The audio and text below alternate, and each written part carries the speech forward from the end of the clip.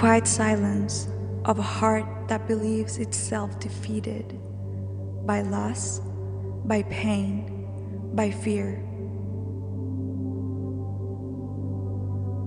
Our hope nailed to a cross, our own faith depleted, at the sight of no movement, a body inert. But it is not the end.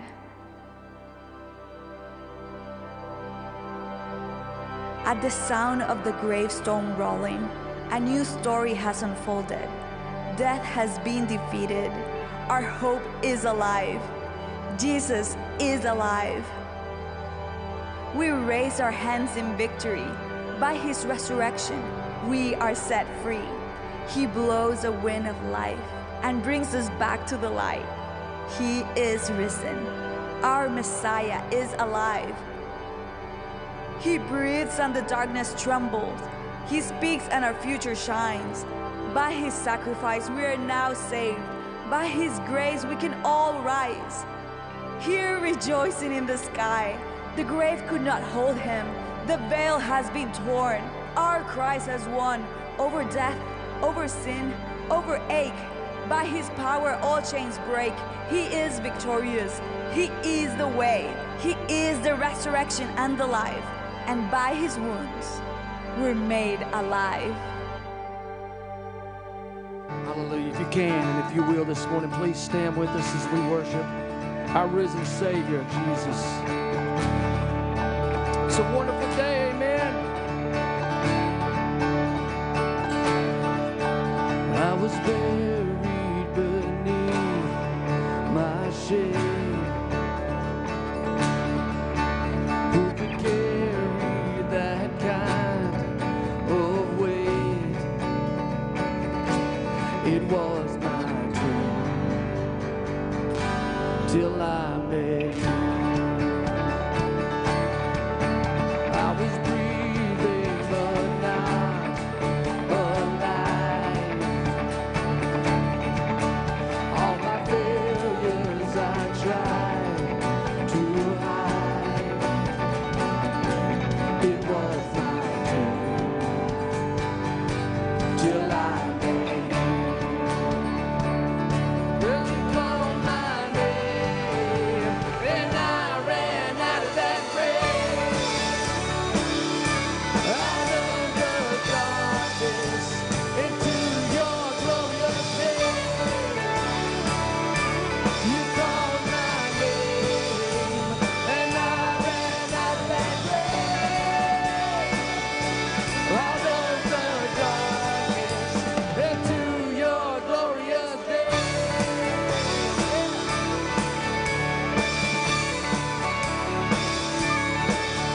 Now your mercy has saved my soul. And now your freedom is all that I know. Come on, sing it out with me. The old man knew Jesus when I met you. You called my name and I ran out of that grave. Out of the darkness into your glorious day. Yeah, you called my name and I ran out of that grave. Out of the darkness into your glorious day. Hallelujah.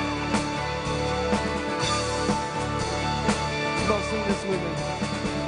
I need a rescue, my family's heavy, but chains break at the weight of your glory.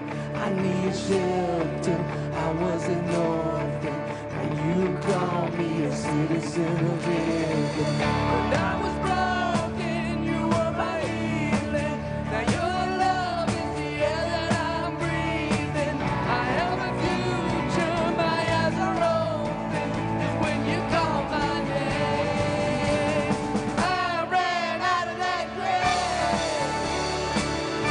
Out of the darkness into your glorious day.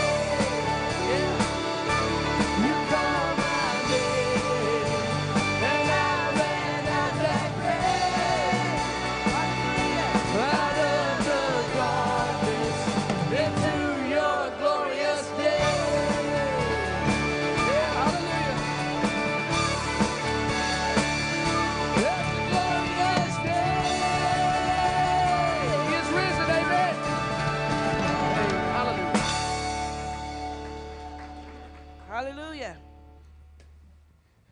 guys go ahead and have a seat.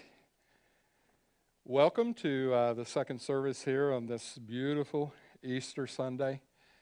We've had a great time of worship with the ones who were here at 9 o'clock, and we welcome you to this service. The Easter story according to the Gospel of Luke, chapter 24. But on the first day of the week at early dawn, they went to the tomb, taking the spices that they had prepared. And they found the stone rolled away from the tomb. But when they went in, they did not find the body of the Lord Jesus. While they were perplexed about this, behold, two men stood by them in dazzling apparel, and they were frightened and bowed their faces to the ground. The men said to them, "Why do you seek the living among the dead? He is not here. He is risen. Remember how he told you while he was still in Galilee that the Son of Man must be delivered into the hands of sinful men and be crucified, and on the third day rise?" And they remembered his words. And returning from the tomb, they told all these things to the 11 and to all the rest. Now it was Mary Magdalene and Joanna and Mary, the mother of James, and the other women with them who told these things to the apostles. But these words seemed to them an idle tale, and they did not believe them. But Peter rose and he ran to the tomb, stooping and looking in.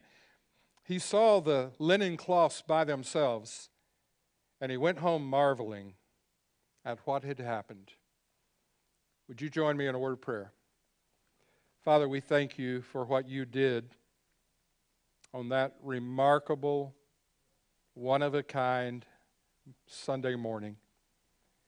We thank you, Father, for the power and the glory that were on display in the resurrection of Jesus.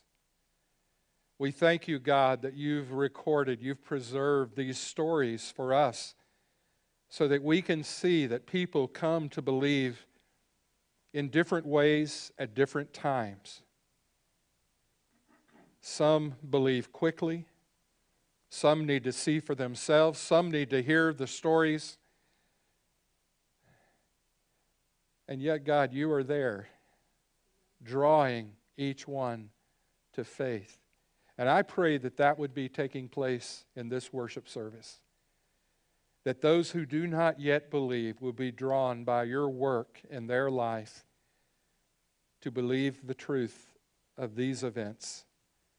To believe that, God, you have conquered all the enemies, all the true enemies that we have in this world. Sin, Satan, death. You're victorious over all. So we come before you this morning grateful that you've invited us to know you and to worship you. In Jesus' name we pray. Amen. You'll stand with us this morning. We're going to continue to worship. And this is one of my favorites when I was growing up. And if you know it, please sing along with us because it's a great song. We're going to do some singing.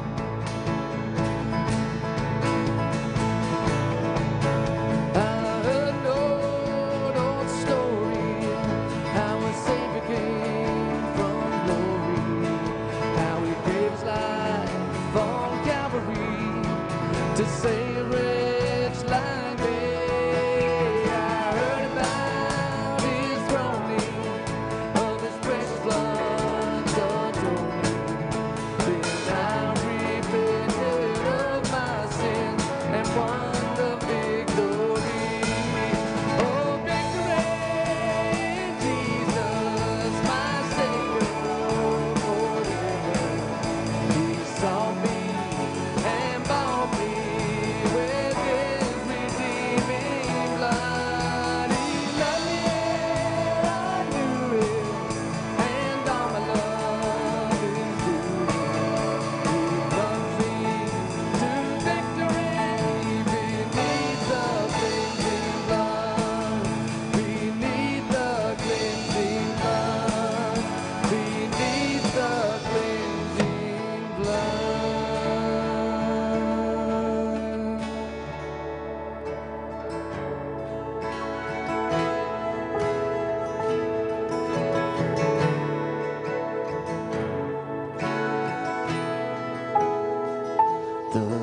that once was crowned with thorns is crowned with glory now.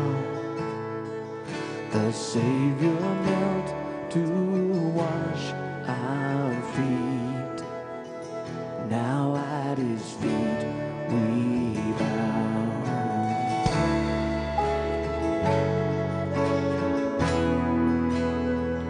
The one who wore our sin and shame, now robed in majesty. The radiance of perfect love now shines for all to see. Sing your name, your name, your name is victory. Your praise will rise to Christ our King.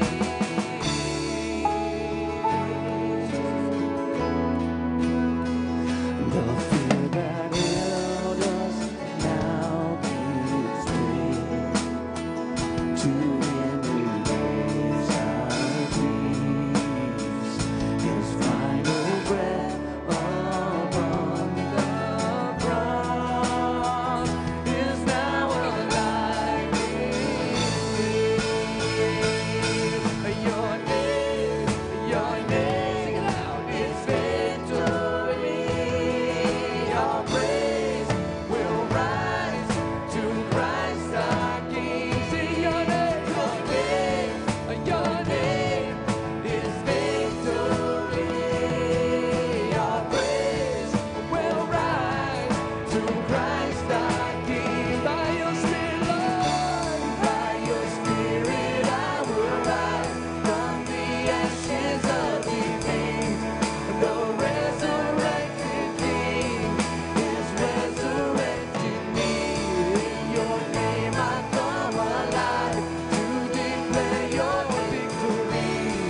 The resurrected King is resurrected me. The resurrected King is resurrected me. The two where soldiers watched in vain was borrowed for 3 days. Here it comes. His body there would not remain, 'cause our God has rocked the grave. Hallelujah. Our rock has rocked the grave.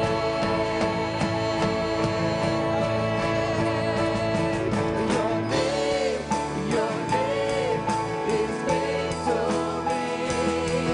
Your praise will rise to Christ our King. Your name is victory.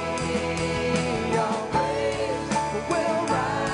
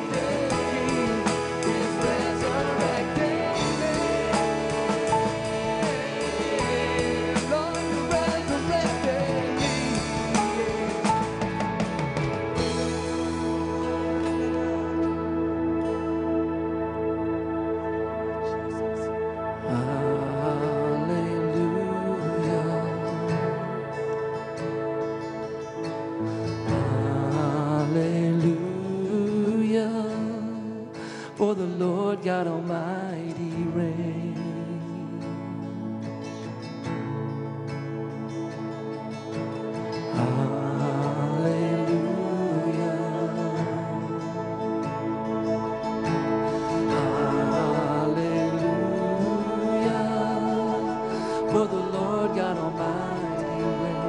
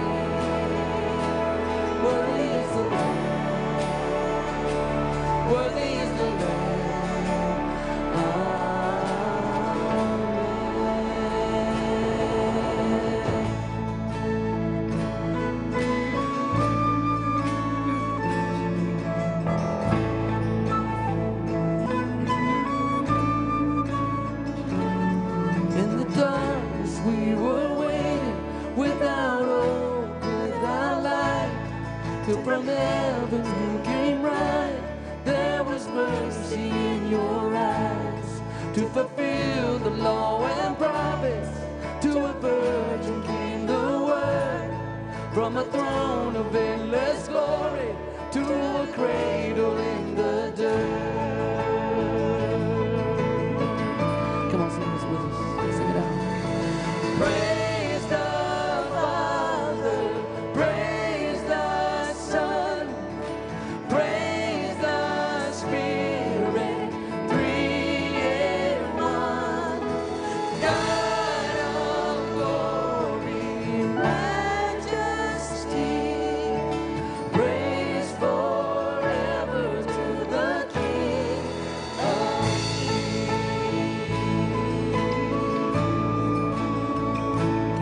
To reveal the kingdom coming and to reconcile the lost, to redeem the whole creation. You did not despise the cross, for even in your suffering you saw through the other side, knowing this was our salvation. Jesus, for our sake you died.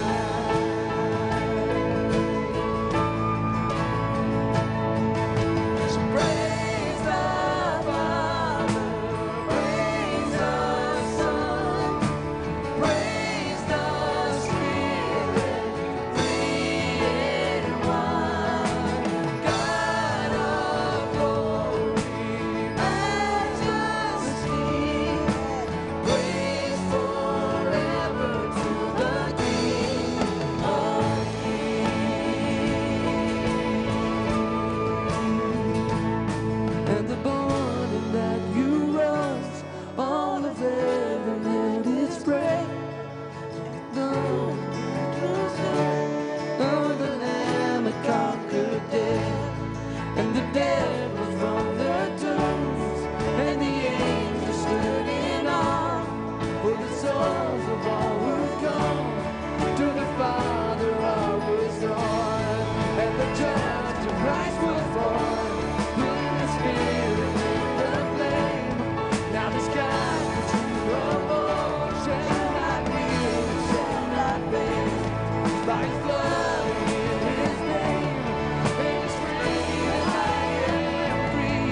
For the love of Jesus Christ, who has resurrected me.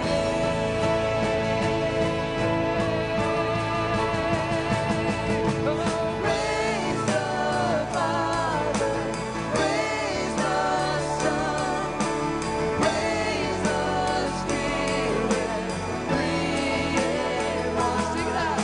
Oh, God of glory, majesty, praise forever to the King of Kings.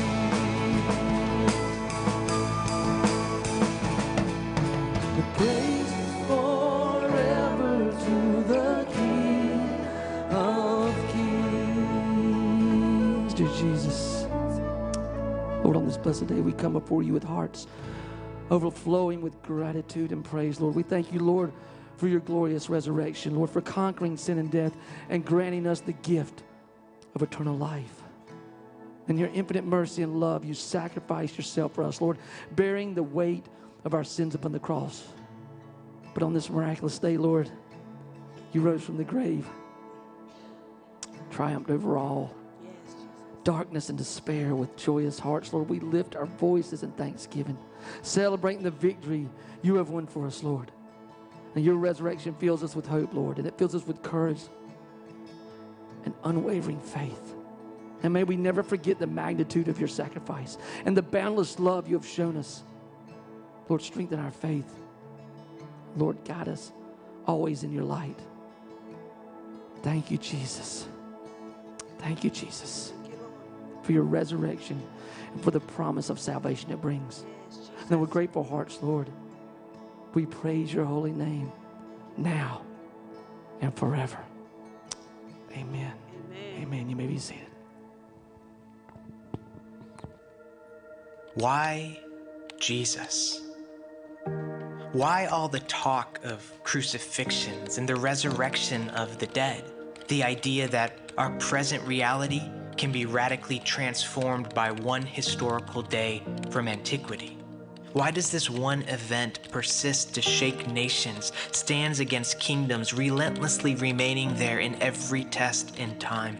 Why does the life of one rabbi bring hope to the billions and peace beyond understanding, peace even in facing death? His axioms transcend culture, moving between and among every generation, offering new grace with each day to the poor and to the rich, to the young and to the old, each who calls his name. This is not just a page between the chapters of history, neither myth, metaphor, nor a line of spectacular exaggeration. His influence on every human life story is unfit to be placed into any existing category. No, Jesus isn't written into our story. Rather, our story is written into his. Every authority, even the grave, obeys his sovereign will. This is why we exalt the mighty name of Jesus over and over and over again. His victory has given us life. His mercies stand at the center of our faith. He alone holds the pen of history. He is the one true God, and at that, a God who died for us. Why rejoice? Why is this our anthem? The answer for why Jesus comes down to this. Jesus is at the center. His victory over the grave is written into every line. Between old and new, between death and life, there stands one historical reality, the resurrection of Jesus.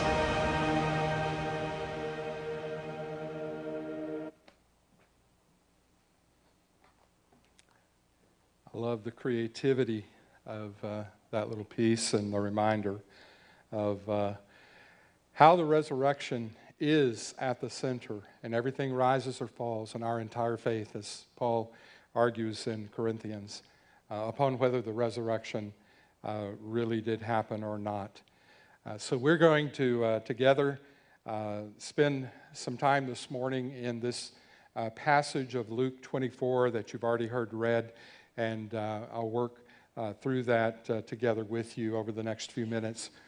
Every Easter, since I first read this a number of years ago, I remember Brennan Manning, in one of his books, told the story of how he had become familiar with the practice of Orthodox monks. That would be the Eastern church centered in Greece and that part of the world.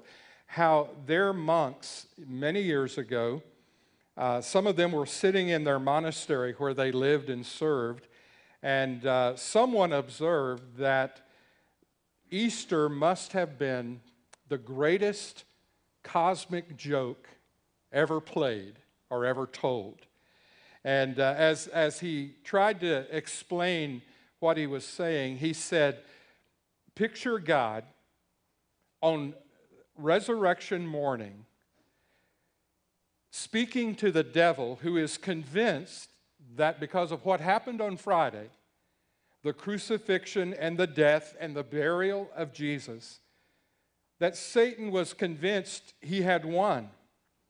And then God looking at Satan and speaking to him on Sunday morning, early that day, saying, Satan, watch this.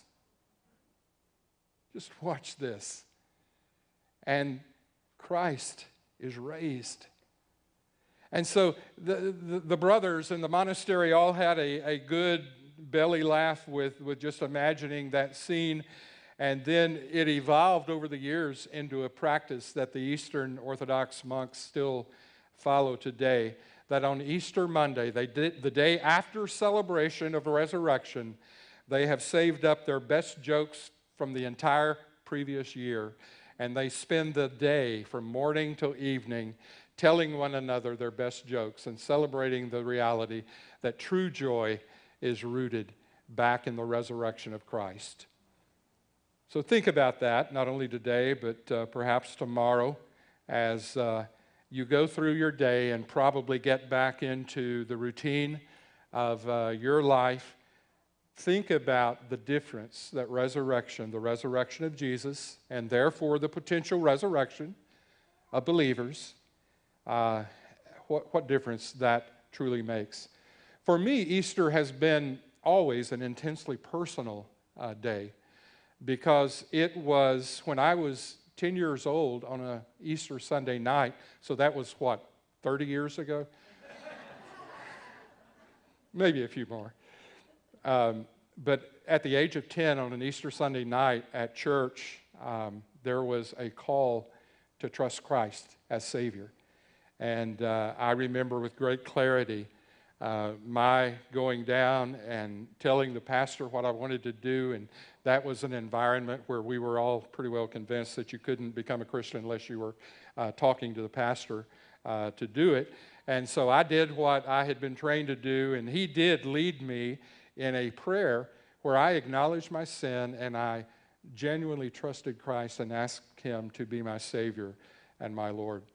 Now, something I forgot to tell the first service crowd, if they didn't know it already, a few of you know this. Easter is also the birthday of Crossroads Church. So 1990, Sandy was there, 1990, Easter Sunday morning was the first public worship service for this church. So Easter has a multitude of layers of meaning for many of us. I find myself in most years being drawn back to Luke's gospel for some of the scenes, some of which are very unique to Luke. You remember, if you have been here for the early days of our working the sermon series through the entire Gospel of Luke, I reminded you or shared with you that Luke, while he was a doctor, physician by training, he was quite the historian. And he carefully researched and interviewed people who were eyewitnesses. Whenever he could find an eyewitness, or no more than one generation, one telling of a story removed, he would go to those people and make copious notes, and God used that research to eventually inspire the scripture that we know as the Gospel of Luke. And so as we go through this story, I want you to keep that in mind, that this is eyewitness accounting of what it was like on the first Easter morning. Tim Keller wrote that Easter proves that Christmas was real. Easter puts an exclamation point on the coming of the Son of God into this world. Easter is the proof in the resurrection that it really was a miraculous birth. It wasn't just another baby boy being born into Judea. It was the Son of God, miraculously born, miraculously dying on a cross for a purpose of providing salvation for us, and miraculously being raised from the dead. So these are intimate memories of people who were there. Keep that in mind as we work our way back through the Scripture. The big idea for today, if there was no resurrection of Jesus, then what you're left with is only living for this moment. And with whatever understanding and strength that we have ourselves, within ourselves, to face life and to face death. You remove God from it, what are you left with? You're left with yourself. Your own understandings, your own strength for those pivotal moments in life and in death. But if Jesus was resurrected from a state of death, then this is Paul's argument in Corinthians. There is a basis for all of our faith. There is a basis for hope and purpose in this life. There is power to be saved. Once again, I keep referring to Paul, but so many of his writings come back to my mind as I read these words. Paul argues that the very power that resurrected Jesus is the same power that saves us and gives us power to be obedient to God. So that's the argument of Scripture, that if the resurrection happened, there is power to be saved from your sin. There is power to be obedient to God. Now, every pastor, every preacher I've ever talked to about this feels a weird sort of pressure about Easter. And I've tried to get out from under that and ask the Lord to give me freedom from it. But it's something we all tend to wrestle with. And so one of the other customs that I have over these last few years is to go back and read again what then a very young pastor wrote to friends of his who were also pastors. Daniel Dickard said, your worship service, remember this as you plan for Easter, your worship service doesn't have to be spectacular this Easter Sunday because Christ is spectacular.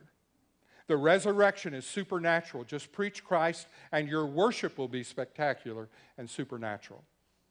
And so that's what we try to present to you this morning is the spectacular risen Christ, who is the only one who can save us from our sin. All right, with that, let's look back at Luke 24.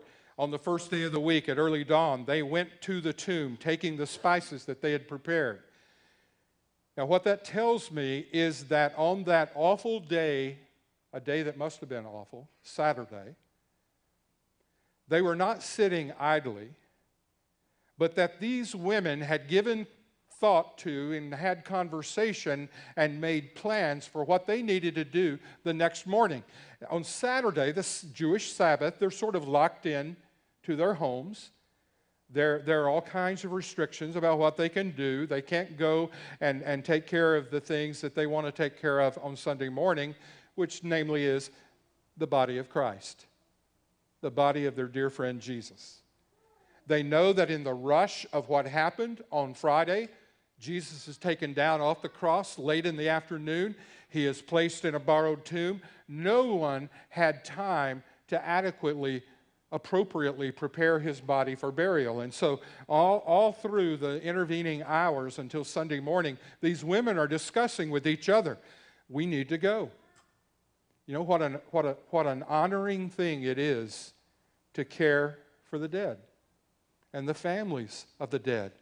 And so they make their plans to take these spices, which are traditionally used for a form of embalming, for a form of honoring of the deceased and the remains that are there, and they make their way as early in the morning as is possible. And at verse 2 it says, when they got there, when they get to the graveyard, to the cemetery, they find that the stone had been rolled away.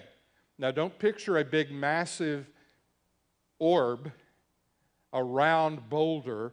Picture something like you've seen in more recent depictions of this in television and in movies that you might have gone to see. A round, something that you would picture in a grist mill. a round stone that would look something like a wheel, and it's flatter and much wider. And there is a groove in a wealthy person's tomb. There is going to be a groove carved out of stone that is on the ground so that when they need to, they can roll this stone away and they can put the remains. More than one person is going to be buried in a family tomb where it is owned by someone of the means of the man who loaned his for the use of Jesus. So they go there and the door is open. And that startles them, as it would any of us. What has happened? Have grave robbers shown up since Friday evening? But they as they're taking this in, verse 2 says, they found the stone rolled away, and verse 3 says, but when they went in, they stepped inside the tomb, they did not find the body of the Lord Jesus. And their mental, intellectual, their emotional response, they were perplexed. They were confused, as any of us would be. How do you make sense of this scene? They were perplexed about this, and behold, two men stood by them in dazzling apparel. It is clearly a description of angelic beings, though the Bible, Luke's gospel, just simply stops at calling them men, but men of unusual appearance. This dazzling word is used to describe the light that emanates from them. And they were frightened. So you got the mental confusion. I'm perplexed. I don't know what to do with this information. You've got the emotional response, fear. And it says they responded physically then by bowing their faces to the ground. And the men, the angels, said to them these famous words, why do you seek the living among the dead? Why are you actually expecting to find someone who is alive? Now, they didn't know he was alive yet, but the angels know he's alive. So why are you looking for the living in a place of death? It's a fair question, isn't it? They're doing what they understood. Verse 6, he's not here. Angels continue to say, he is not here, he has risen. And then gives them some spiritual guidance. Remember how he told you while he was still in Galilee that the Son of Man must be delivered into the hands of sinful men and be crucified, and on the third day rise. Their heads must have been exploding. Their heads must have been spinning. Think back. And you ever had one of those moments where something is said or something occurs and your mind goes into warp speed operation? And you're just reliving all kinds of conversations and moments. That's what the angels have asked them to do. Do you not remember what the one you're looking for said to you? Sometimes, a long time ago, some of it more recently, but while he was still in Galilee, he told you that he must be crucified. He must be delivered into the hands of the sinful men and be crucified. And he will, though, be resurrected. All this must happen. Sometimes the truth is, we just need to be reminded of what Jesus has already said to us. Verse 9, in returning from the tomb, I'm sure there probably were a lot of words exchanged among the women. Do the angels immediately dissipate? Do they go away and leave them standing there for a moment? We're not sure of all those kinds of details, but surely they must have had quite the conversation running back to where the other disciples are that morning, early on Sunday. And they go back to the 11 disciples who are remaining. Judas has committed suicide. In his shame and his refusal to come back for restoration to Christ, he takes his life. So there are only 11 of them left, plus a very large contingent of other followers of Jesus. They remembered his words. And returning from the tomb, they go back and they told all these things to the 11 and to all the rest. Now, who was there among them? Mary Magdalene, Joanna, Mary, the mother of James, and the other women with them who told these things to the apostles. But listen to the response of the men. And all the women in the room, you have full permission and right to be offended. Okay? So get ready. You can be offended by this. Because what's the apostles' response to the women? The words that they told seemed to them to be an idle tale. And the words idle tale mean an incoherent set of nonsense or just babbling. So they are completely dismissed. Everybody in the room, it seems, except maybe a couple of guys who were the exception, maybe they say things that are outwardly derogatory toward these women. Maybe it's just an internal rejection of the possibility of the crazy story that they are saying. But for the large part, they consider what they've just heard nonsense. But Peter and John, they stand up. And there is something inside of them that wants to go see for themselves. And they take off running for the tomb. They run toward the place where these women have just been. So as the scene shifts, as the men reach the tomb, it says the majority of those who had heard the story did not believe them, but Peter rose and he ran to the tomb. Luke just tells us about Peter. John was also there. We know that from one of the other Gospels. And when Peter gets there, he stoops and he looks in. And what does he see? The linen cloths by themselves. What I've read is that the language here reinforces the idea that everything is in order. There is, in an empty tomb, an orderliness to the wrappings that previously had been on the body of Jesus. So many Bible scholars, they say, what is being described here by Peter is what the cloths would look like if the body of Christ just came through the cloth. And the strips of linen, the wrappings, are left where they would have been had his body still been lying there. And Peter, Luke is concentrating on Peter. Peter went home marveling at what had happened. And what has happened? Resurrection. He's not marveling at what happened to him yet. He is marveling at what he has come to believe has happened with Jesus, that Jesus is not dead. He was dead, but he's not dead anymore. And his mind must be flooding with the same experience that the angels called the women to have.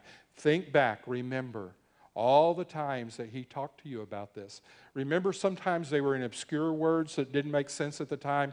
You thought he was talking about the physical temple when he said, if you tear down this temple, in 3 days, it's going to be built back.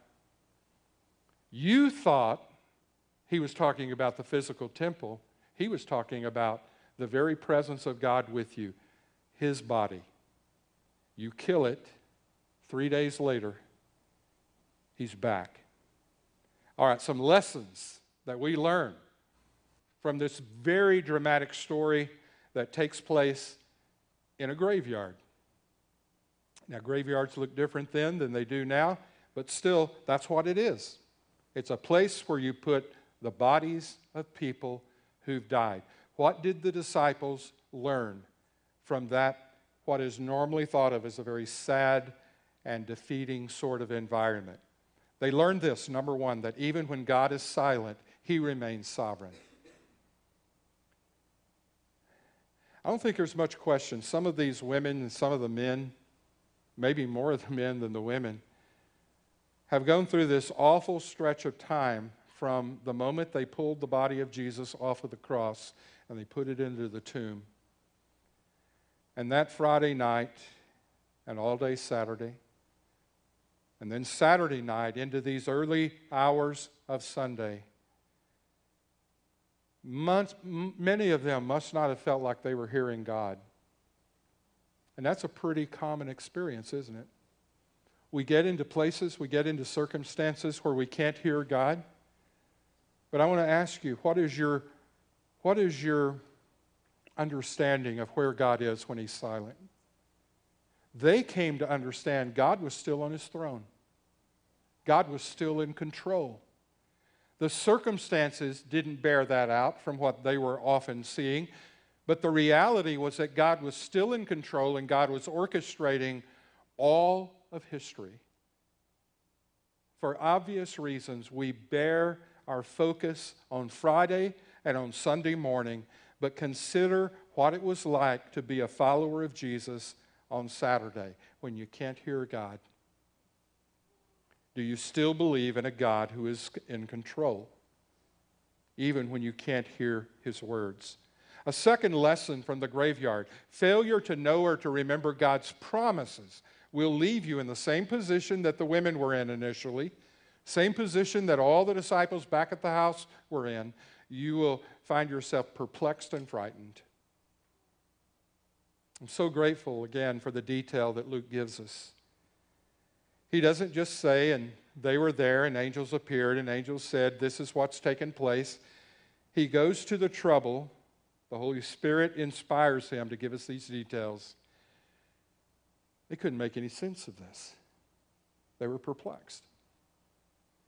They were scared out of their skin. They didn't know what to do other than to get down on their faces in front of these angelic messengers from God.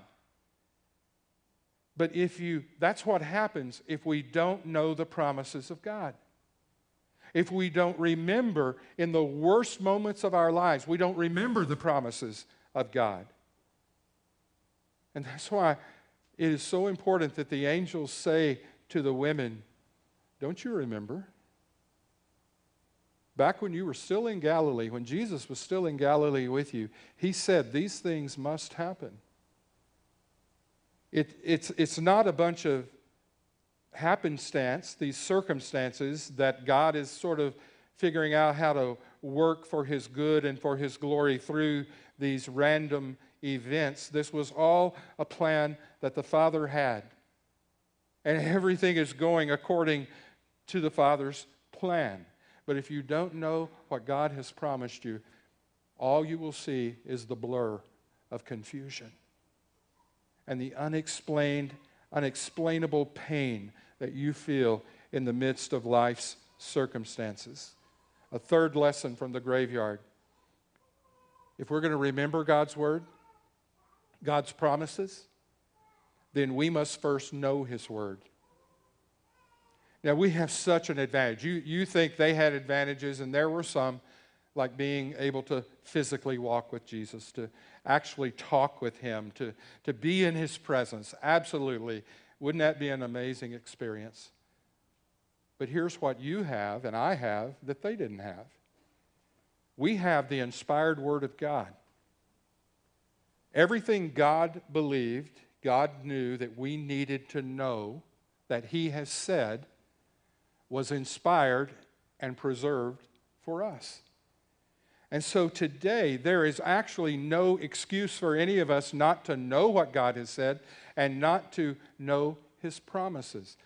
And you find yourself in the middle of something that has a pain level that you can't even put a number on. All right, what has God promised that's important in this moment? What is there about God and His nature that you need to remember? These are the patterns that are displayed on Easter Sunday morning that we can see in the lives of these women, and eventually the men catch up with where the women are in their faith.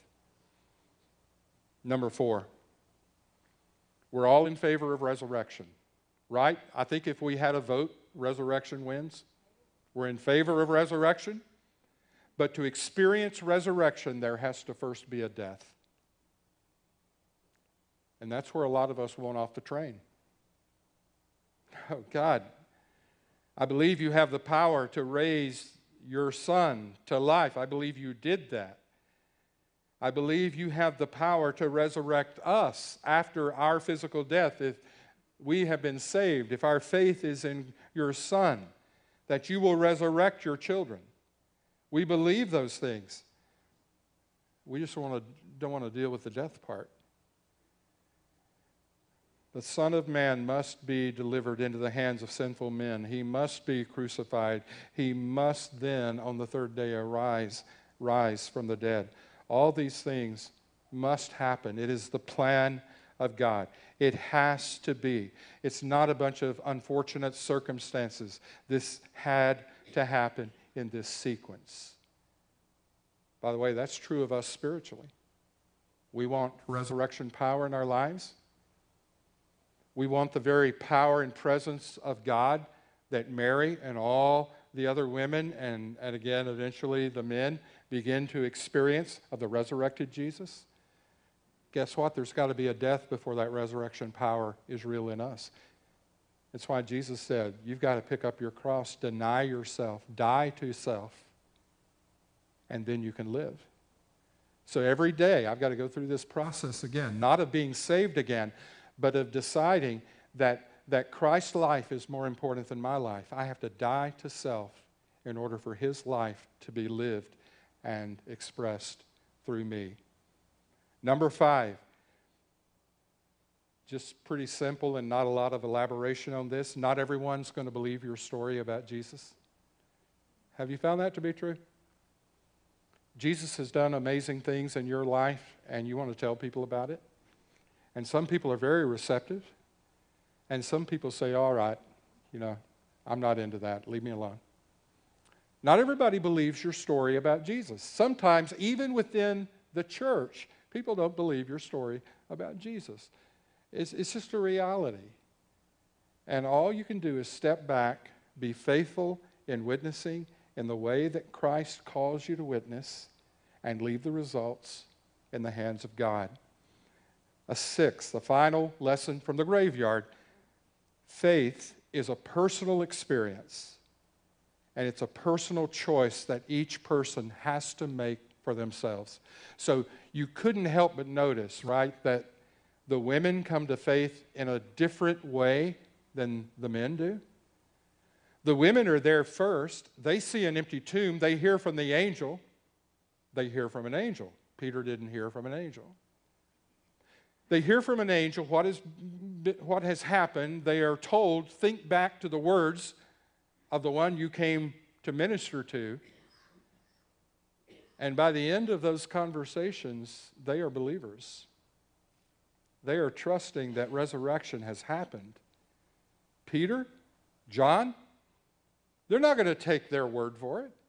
They have to see for themselves. They have to go and investigate. They have to look into that tomb, walk in for themselves, evaluate everything that they're seeing, take it all in, and then they come to the same conclusion, but in a different way. Trent Butler wrote this, denying Peter was also impulsive, inquisitive Peter. The women's story pricks his conscience, and it challenged him to go take a look for himself. Here's the open tomb. He takes it in.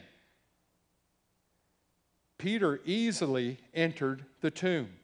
His response to such easy access is not recorded. The two men, Peter and John, the two men, the angels, did not appear to Peter and to John. All the evidence that Peter had to go on were the cloths. That was the clincher for him. That wasn't the clincher for the women. So they all wind up at the same place of trusting Jesus, but by different means. This same Peter, a few years after this, when God has shaped him, disciplined him, formed him to be more like Christ. He writes a couple of letters. They bear his name. And in 1 Peter chapter 1, still in the opening words of that letter, verse 3, "Blessed be the God and Father of our Lord Jesus Christ. According to his great mercy, he has caused us to be born again." Now, if you are among the many people, maybe even a majority of people, maybe even a majority of churches in the world, believe some form of, by my own actions, I will achieve salvation. This verse is going to trouble you. And I want it to trouble you. Because what Peter does here is to say, my salvation and the salvation of anyone who is born again is because God first started to work in our lives. It was according to his mercy, not our works. According to his mercy, he caused us to be born again. Why do you desire Christ? Why are you willing to repent? Why are you willing to trust him? Because God was first working in your conscience, in your heart, in your mind, to convince you this is true. This is true. So God causes people to be born again. To what? To a living hope. Look, all these years later, Peter's not gotten over the resurrection. God causes us to be born again to a living hope through the resurrection of Jesus Christ from the dead. Our very salvation is dependent upon the resurrection. If there wasn't power to raise Christ from the dead, there's not power to raise you and me spiritually from being dead before God. But through that same resurrection power, he causes us to be born again to a living hope rooted in the resurrection of Jesus Christ from the dead, to an inheritance that is imperishable. This is your salvation. How does Peter describe it? It's imperishable. It's never going to waste away. It is undefiled. It is unfading. And who's holding on to it? Once again, get over any thought you have in your mind that you are clinging to your salvation by your fingernails, and that it's dependent upon your absolute faithfulness in every circumstance, or you will lose your salvation. What does Peter say here? What does the Word of God say? This inheritance, this spiritual inheritance that God has for you, is being kept in heaven for you. God has it. God has it. He's keeping it for you. No one can take it away from God. It reminds you of those words of Jesus. You're in the Father's hands, and no one can take you from the grip of the Father's hand. Imperishable, undefiled, unfading, kept in heaven for you, who by God's power, this salvation is being guarded through faith.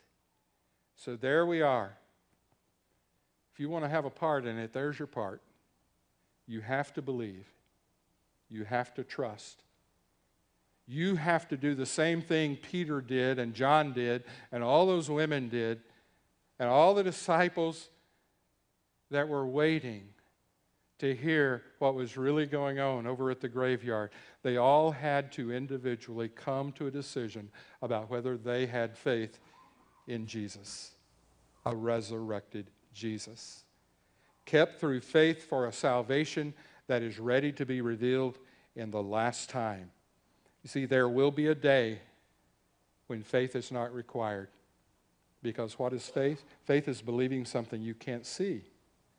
Faith is believing something you can't handle, you can't dissect.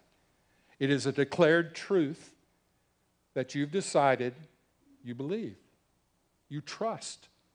So there will be a day you don't require faith.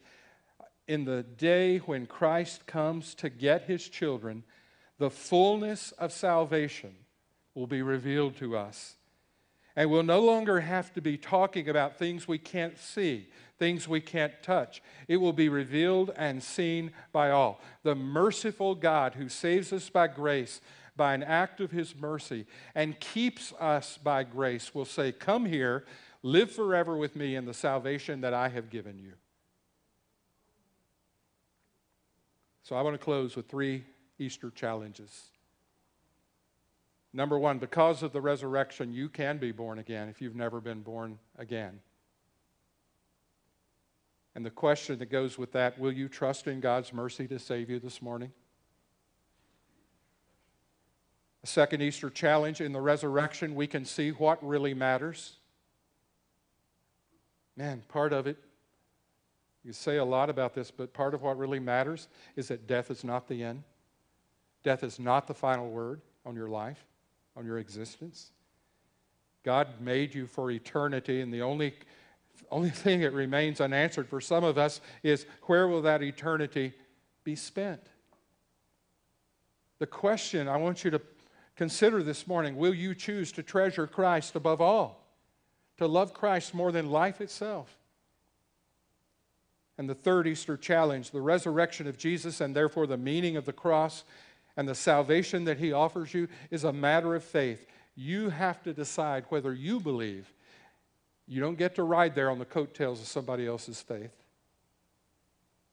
Do you believe? Do you trust?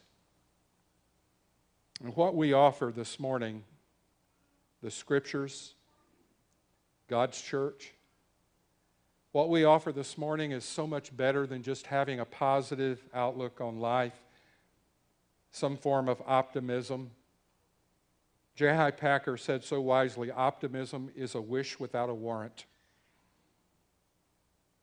We don't want you to hope so. We want you to know so. J.I. Packer went on to say, Christian hope is a certainty guaranteed by God Himself. Optimism reflects ignorance as to whether good things will ever actually come. You simply hope so. But Christian hope is different. It expresses knowledge that every day of his life and every moment beyond it, the believer can say with truth, on the basis of God's own commitment, that the best is yet to come. You may have had a great life so far. I'm truly happy for you if you have. But this life will pale in comparison to what God has prepared for you. If you will only believe, if you will only trust in this risen Savior. Just like the women and just like Peter and just like John, you have to decide, what do you believe about Jesus? So we unashamedly plead with you this morning, fall at the feet of the merciful, risen Jesus, and ask Him to do what no one in this room deserves. Ask Him for forgiveness. Ask Him for a relationship with God. Ask Him for salvation as you trust Him. Elizabeth Elliot said, where reasons are given, we don't need faith. Where only darkness surrounds us, we have no means for seeing except by faith. So she's talking about in the meantime. Right now, it is a matter of faith. There is plenty of historical evidence, but actually it comes down to this. Are you willing to trust yourself? With your heart, your mind, are you willing to trust Christ and what the Bible declares took place on that first Easter Sunday morning? Let's pray together. Father, as we come to you, we are so grateful that we don't have to go through life alone, that you are a God who is not removed. You are a God who has His hands, has His fingers on every aspect of life. You are sovereign always. Even when we can't hear your words, God, you are there on your throne.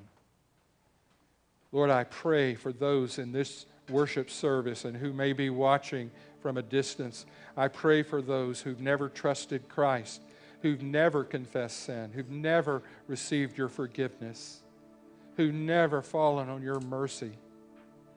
I pray that they would come to a place of repentance this morning and ask you for what only you can give them. God, we pray that before this day is over, we would have new brothers and sisters in your family. Draw people to salvation. Make people be born again as you work in their lives. And God, We pray for your sons and daughters who are here today, who've come desiring to be in your presence, knowing this is the right thing to do. This is the right thing to do with our life, to worship you, not just on Sunday mornings, but with everything that we are, every moment of life. But we've come this morning, carved out a part of our day to be with other sons and daughters of God's. And we fall before you this morning, just wanting to say thank you. Thank you for showing yourself to us, for all the words you've spoken to us. Now, God, help us remember what you've said. Help us to remember your promises. In the name of Jesus we pray. Amen. If you would like to stand, you can. If you want to stay seated, it's always okay. But we just want to worship through some music as we respond to God's word and what he has been saying to us as we've been studying it together this morning. So let's sing, let's respond, let's do what God's asking of us.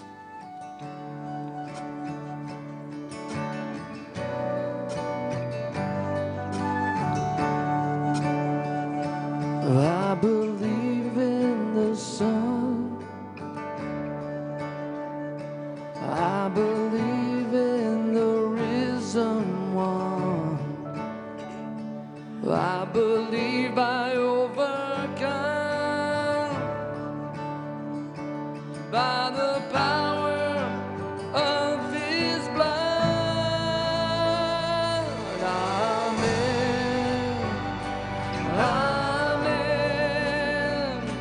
Amen. I'm alive because he lives. Amen. Amen. Let my soul join the one that never ends.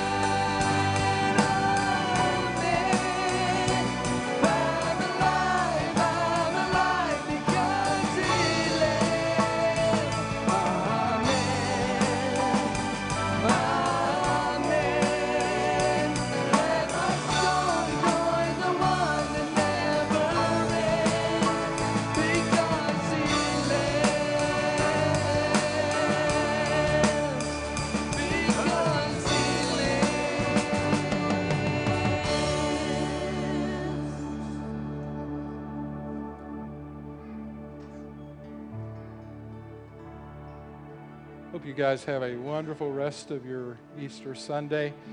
Some quick words before we go. There's a connection card in your bulletin like that. We love to get those, especially when you're telling us how we can be praying for you. And if you're new to Crossroads, and I promise you we don't overwhelm you with information, but if you want some email announcements to you periodically about special events or changes in the schedule, that's one way to get that information to us. There is, on every fifth Sunday in our church, an opportunity that we call to your attention to give to what we call the benevolence offering. When somebody within the church or somebody out in the community has a need and make us aware of that, that goes to our deacons. They manage the benevolence fund, and it has a little bit in it now. A few weeks ago, it was completely tapped out. But if you like to give to some extra things, don't divert your regular offering, but if you want to give something extra, that really is a blessing to a lot of people over the course of a year. And you can do that either here today or online. You'll find a opportunity there, online giving, to be able to give to that. Because of just the pattern we established many years ago, the week after Easter, coinciding with a lot of spring break weeks with schools, we don't have Wednesday night, and Trail Life is not meeting on Tuesday night. So any of those kinds of things, you've got a week off, and we'll be back to a full regular schedule starting next Sunday. Speaking of which, next steps is our Get to Know the Church afternoon. We start right after this service. We will feed you lunch, take care of your kids if you have kids, and answer as many questions as we can about the church and present to you some things about us that we think would be of interest to you. We do need to know that you're coming just to make arrangements for food and childcare, so let us know about those. And a couple of other things. There's some information in the bulletin about volunteering to serve in Born to Excel, our Big Kids Week that happens at toward the end of June. Registrations are going to open first. We do this every year. First for those who are volunteering, who are actually serving in the week. We give them a little bump to the front of the line. So if you are willing to serve and you want to have that opportunity to get into early registration, Rachel Marangiello is our director of Born to Excel this year. You let her know either directly. It is better to use that connection card. That way it's written down and you're not relying on people's memories.